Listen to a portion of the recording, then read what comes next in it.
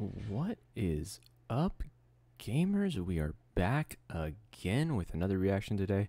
I'm excited because I didn't know this one was coming out. Hobo Johnson. This is Subaru Crosstrek. Or what the? Okay, I can read. I stuttered a lot in the last reaction video too. Hobo Johnson, Subaru Crosstrek, XV or 15, whatever you want to say. I love Hobo Johnson. Hobo Johnson puts out some bangers of songs. He just released, well, the fall of Hobo Johnson's coming out, but I want to look at his channel real quick so we can see what the last track was, because Typical Story. That's what it was. Typical Story. I really like Typical Story. Ugly Kid was good, but I really, really like Typical Story. I think that was a really good song.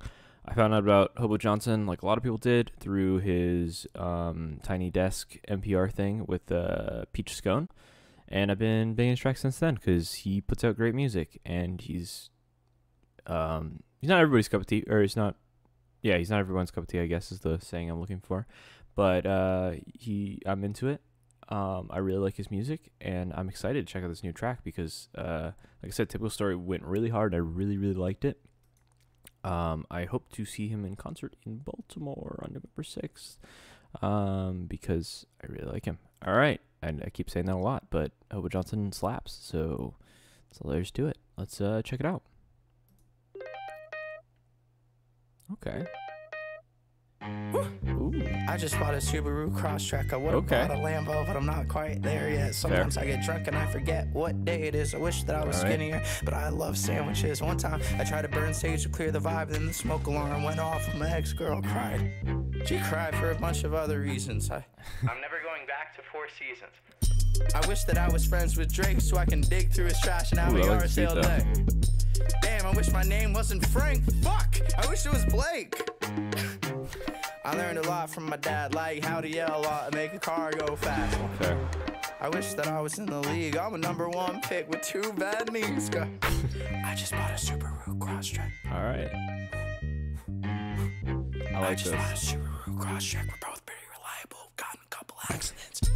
I just bought a Subaru Crosstrek. I would have bought a Lambo, but I'm not quite there yet. I just bought a Subaru Crosstrek. I would have bought a Bentley, but I'm not quite there yet. What's the point of being cool? Cut your hair and get a job like the rest of us do. Don't play guitar in the park and just sit. If I hear another G chord, I'm breaking your shit. Nothing like a Subaru Crosstrek. Suspension is soft as a cute little baby neck. My clique orders club salads and look like they all sing ballads. I could have bought a Lambo happily, but the insurance is high and I kind of want a family. Why does dad have a Lambo? He was insecure about himself, son, let it go. Nothing like fighting another man cause he cut me off in traffic and my morning started back.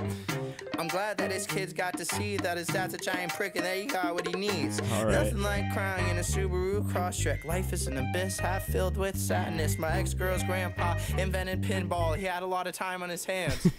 I just bought a Subaru Crosstrek. I would have bought a Lambo, but I'm not quite there yet. I just bought a Subaru Crosstrek. I would have bought a Bentley, but I'm not quite there yet. I just bought a Subaru Crosstrek. I would have bought a Lambo, but I'm not quite there yet. I just bought a Subaru Crosstrek. I would have bought a Bentley, but I'm not quite there yet. All right. Hey guys! Have you heard about the all-new Subaru Crosstrek with the new suspension package? If you buy one, you'll be riding smooth in no time. It also came with a trailer hitch, but I love this. It's only 4 cylinders, so you probably shouldn't tow anything. My dad said that messes up the transmission. What the fuck?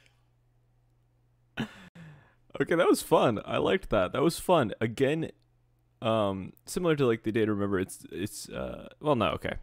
I'm gonna stop making comparisons there because that wasn't what I was trying to say. It didn't make any sense. But this song was pretty fun. Like this was fun. This feels like something that he just kind of like he felt the beat and kind of just made a track about a car, which is pretty solid, and seems like a very frank thing to do. I don't know him personally, but I'm just gonna assume that because you know that's how we do for celebrities because we're fucking dumb. Yeah, no, this slaps. I think I like this one better than Ugly Kid. Definitely not better than Typical Story. I think Typical Story, I really, really like the instrumental and what he was doing with it. It was really unexpected because I feel like he's a lot of like his first album was like a lot of like almost sad boy type rap, which kind of fits with my genres, I guess. And then he just kind of went in on Typical Story, and it was like a good mix between some like just heavier rap with the sad boy lyrics, and I really like that. Like I said, Ugly Kid was good. I didn't seem to stand out to me as much as Typical Story did. And then this one's just really fun. This one's a fun track. It just seems like he enjoyed himself on it, and it really comes through, I think. And shout out to Subaru, apparently. It's a pretty solid song. Fucking track song. It's a pretty solid song there. I'm into it. I'm really into this. I hope there's a couple more like Typical Story, but I feel like that's not something that's gonna happen, because I feel like he likes to, at least as indicated by his last tracks, he likes to mix up what he does, and not really keep any of the tracks similar, in terms of like how the beat goes and just how it all works out. I mean, lyrically they usually follow like the more sad way. At least recently, this one's obviously kind of an exception to that, but I like the direction of this track because it was just fun. But I don't, yeah, like I said, I don't think they'll do any more like Typical Story. I don't think there'll be some heavy instrumentals like they'll do. I mean, I don't know. We'll see, because I know the rise of Hobo Johnson was, I believe, just him. He might have had help, but he didn't have the full band before. The Hobo Johnson and the Lovemakers was what they are now. So I don't know. Maybe we'll get some more like Typical Story because of that full band dynamic. So it should be interesting. I can't wait to see him live, and I can't wait for this album. I saw the mural he put up. That was pretty sick. I'm just excited. I'm excited for this. Solid track.